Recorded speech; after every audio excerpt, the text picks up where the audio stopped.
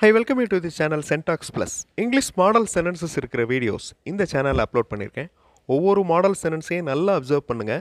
அதில் இருக்கிற ஸ்ட்ரக்சரை நல்லா அப்சர்வ் பண்ணி அதே மாதிரி நீங்கள் உங்களுடைய ஓன் சென்டென்சஸ் ஃப்ரேம் பண்ணி ப்ராக்டிஸ் பண்ணணும். That is the main aim of this channel. தமிழில் நீங்கள் வர்றீங்களா, நீங்கள் அந்த இடத்துக்கு வர்றீங்களா அப்படின்னு யாராவது கேட்டாங்கன்னா நம்ம பதிலுக்கு வர்றேன் அப்படின்றதோடு நிறுத்துவோம். நான் அந்த இடத்துக்கு வர்றேன் அப்படின்னு ஃபுல் சென்டென்ஸாக சொல்ல மாட்டோம். அதே மாதிரி இங்கிலீஷில் ப்ரோக்கன் சென்டென்சஸ், அதாவது ஒரு வேர்டில் ஆன்சர் பண்ணுறது. இப்போ ஐ ஆம் கம்மிங், நான் வருகிறேன் அப்படிங்கிறத ஐ சொல்லாமல் ஆம் கம்மிங் அப்படின்னு சொல்லுவாங்க. அதே மாதிரி ஹீ இஸ் கோயிங் அப்படிங்கிறத பாயிண்ட் அவுட் பண்ணி இஸ் கோயிங் அப்படின்னு சொல்லுவாங்க. ஸோ அந்த கான்டெக்ஸ்ட்டுக்கு ஏற்ற மாதிரி நம்ம அந்த சென்டென்ஸை அண்டர்ஸ்டாண்ட் பண்ணிக்கணும். இப்போ ஒரு கொஸ்டின் இருக்குது, வாட் இஸ் ஹீ டூயிங், அவர் என்ன செஞ்சிட்ருக்கிறாரு, வாட் இஸ் ஹீ டூயிங்.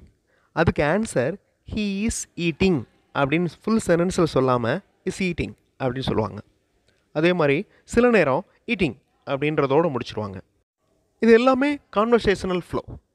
ஒரு ஃப்ளோவில் அந்த சென்டென்ஸை முடிக்கிறது, ஷார்ட் ஃபார்மில் சொல்கிறது. எப்படி போயிட்டுருக்கு அப்படின்னு கேட்போம். ரொம்ப நாள் ஆச்சு, எப்படி போயிட்டுருக்கு, எல்லாம் எப்படி நடந்துகிட்ருக்கு அப்படின்னு க்ரீட்டிங், இன்ஃபார்மல் க்ரீட்டிங் தான் WhatsApp. Okay, what's going on, watts taking place அப்படிங்கிறதுக்கு பதிலாக வாட்ஸ்அப் அப்படின்னு ஷார்ட்டாக முடிப்பாங்க. How are you. ஸோ இதுவும் நீங்கள் எப்படி இருக்கீங்க அப்படின்னு கேட்குறதுக்கு பதிலாக வாட்ஸ்அப் அப்படின்னு முடிப்பாங்க. அதையும் சுருக்கமாக வாட்ஸ்அப் அப்படின்னு முடிப்பாங்க. இது எல்லாமே இங்கிலீஷ் கான்வர்சேஷனில் வர ஷார்ட் ஃபார்ம்ஸ். சில நேரங்களில் இங்கிலீஷ் கான்வர்சேஷனில் ஷார்ட் ஃபார்ம்லே, அதாவது வேர்ப்லே ஆரம்பித்து சின்ன சென்டென்ஸில் முடிப்பாங்க. டேக் இட், வாட்ச் தம், கவனிங்க, இதை எடுங்க, catch the meaning. Catch the meaning அப்படின்னா ஒரு பால் தூக்கி போடுறோம், கேட்ச் பிடிச்சிக்கோங்க, அந்த மீனிங் கிடையாது. கேட்ச் த மீனிங் அப்படிங்கிறது அந்த அர்த்தம், உள்ள அர்த்தத்தை புரிஞ்சுக்கோங்க அப்படிங்கிறது தான். ஸோ கேட்ச் த மீனிங் அப்படின்னா அண்டர்ஸ்டாண்ட் அப்படின்னு அர்த்தம். திங்ஸ் வெல், எல்லாமே நல்லா இருக்குது, எல்லாமே நல்லா போயிட்டுருக்கு, திங்ஸ் வெல். இந்த மாதிரி ஷார்ட் ஃபார்ம் கான்வர்சேஷன்ஸ் இருக்குது. அவர் என்ன சொல்கிறாரோ அதை புரிஞ்சுக்கோ அப்படின்னு சொல்லுவோம். இல்லைன்னா இதில் என்ன சொல்லப்பட்டிருக்கு அதை கரெக்டாக அண்டர்ஸ்டாண்ட் பண்ணிக்கோ அப்படிங்கிறதும் கேட்ச் இட். கேட்ச் ஹிம் அப்படின்னா அவரை பிடி அப்படின்ற அர்த்தம் கிடையாது. அவர் என்ன சொல்கிறாரு, அவர் எந்த மீனிங்கில் சொல்கிறாரு அதை பிடிச்சிக்கோங்க, catch him. Accept his, okay, என்ன மீனிங்கோ அதை அக்செப்ட் பண்ணிக்கோங்க, அக்செப்ட் ஹிஸ். ஃபைன் ஹியர், இங்கே நல்லாயிருக்கு, fine here, okay, correct, right. இது எல்லாமே ஷார்ட் ஃபார்ம் கான்வர்சேஷன்ஸ். ஒரு வார்த்தையில் முடியுது பாருங்கள் ஆன்சர், ஃபைன். இது எல்லாமே கேஷுவலாக நம்ம யூஸ் பண்ணுவோம். ஃபைன் அப்படிங்கிற வேர்ட், குட் அப்படிங்கிற வேர்ட். அதாவது how is the process going on, இது long question. How is the process going on, இதுக்கு answer the process is going on well அப்படின்னு சொல்லலாம். அதுக்கு பதிலாக குட் அப்படின்னு ஷார்ட்டில் முடிக்கலாம். It's fine, all right, things okay, எல்லாமே நல்லா இருக்குது, things okay, every thing right. இந்த எவ்ரி திங் ரைட் அப்படிங்கிற இந்த வார்த்தைகளில் வேர்பே இல்லை, பட் இது ஒரு answer, short form answer. Return இங்கிலீஷில் இதை எழுத முடியாது, ஏன்னா இதில் வேர்பே இல்லை. இப்போ ஹவ் ஆர் யூ அப்படின்னு கேட்குறோம், ஐ ஆம் ஃபைன். இது ஃபுல் சென்டென்ஸில் ஆன்சர் பண்ணுறது. அதுக்கு பதிலாக ஃபைன் அப்படிங்கிற வேர்டில் முடிப்பாங்க. ஓகே, யூ ஃபைன், யூ அப்படின்னு சொல்லிவிட்டு ஒரு பாஸ், ஒரு 2 or 3 seconds பாஸ் பண்ணிவிட்டு ஃபைன் அப்படின்னு அந்த கொஸ்டின் டோனில் கேட்டால் நீங்கள் நல்லா இருக்கீங்களா அப்படின்னு அர்த்தம். இந்த சென்டென்ஸில் வேர்பே இல்லை, ஸோ இதை எழுத முடியாது. ரிட்டன் இங்கிலீஷில் இதை காமிக்க முடியாது. So this is grammatically wrong அப்படின்னு வந்துடும். ஸோ பேசுகிறப்ப இதெல்லாம் வரும். ஓகே, நம்ம பேச்சு வழக்கு தமிழ் பேசுகிற மாதிரி இங்கிலீஷில் இது வேர்பு இல்லாமல் சொல்கிறது. ஹவ் ஆர் திங்ஸ் அப்படின்னா பொருட்கள்லாம் எப்படி இருக்குது அப்படிங்கிற அர்த்தம் கிடையாது. எல்லா வேலையிலும் நல்லபடியாக போய்கிட்டு இருக்கா, நீங்கள் நல்லா இருக்கீங்களா அப்படின்ற meaning how are things. Okay, are you okay, how are you, இதெல்லாமே ஈஸியான உங்களுக்கு தெரிஞ்ச கேள்விகள் தான்.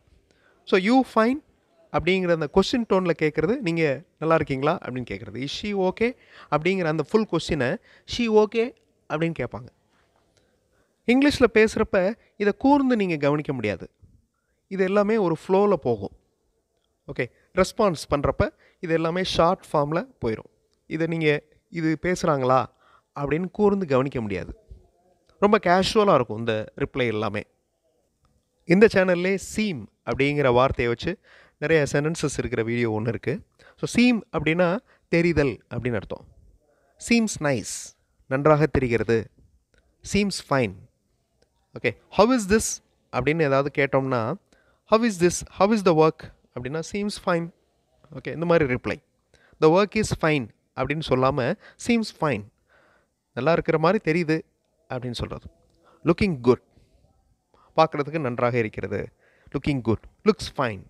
இதெல்லாமே short form answers.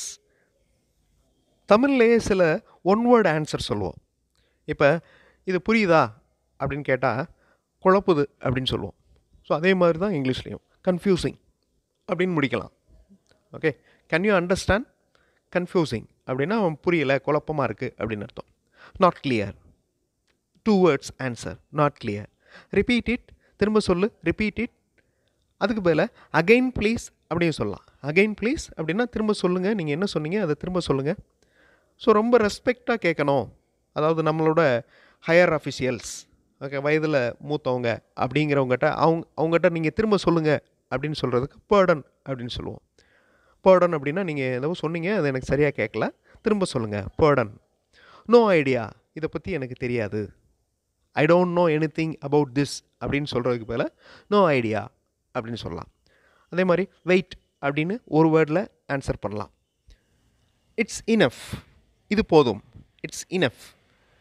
It is enough அப்படிங்கிற அந்த லாங் சென்டென்ஸை கான்ட்ராக்ஷனில் இட்ஸ் அப்படின்னு மாற்றிருக்கோம். அதையும் சுருக்கி இனஃப் அப்படின்னு சொல்லுவாங்க பேசுகிறப்ப. இனஃப், போதும். குட் இனஃப், போதும், இதுவே போதும், ரொம்ப நல்லா இருக்குது. Good enough. தட்ஸ் ஆல், அவ்வளோதான் அப்படின்னு சொல்கிறோம்ல, அதான் தட்ஸ் ஆல்.